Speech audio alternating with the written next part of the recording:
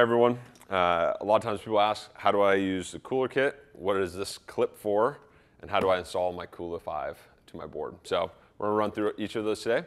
First and foremost, this is a paddle clip. So hold your paddle.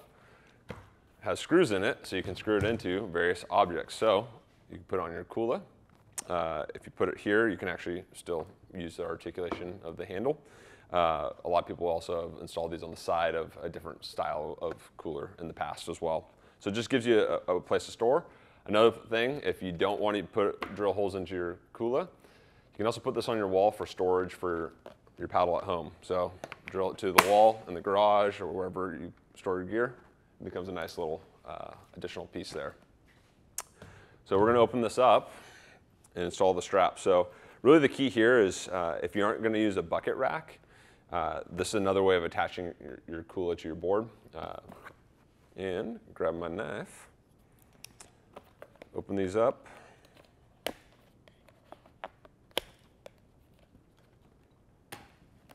You sharpen the knife. Pull these off. And these are just a simple cam system. I'm going to lean over so everyone can see. Thread this down. You got these little D-rings on the board, and you're just going to loop this up.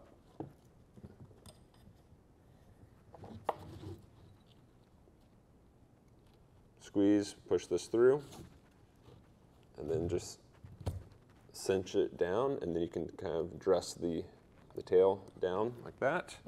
Use it. Typically, I keep them a little bit loose until I get both sides done, and then I can tighten them both down. So it's nice and secure and centered in the board.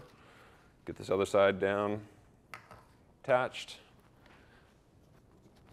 Cinch it down a little more, and if you need to be, because it's going to hold here in the back, and pull down even tighter. Dress the tail. You're all set. And then this way, your KULA is nice and secure to your board. And this can be a seat, this can be a standing platform, a lot of different options now.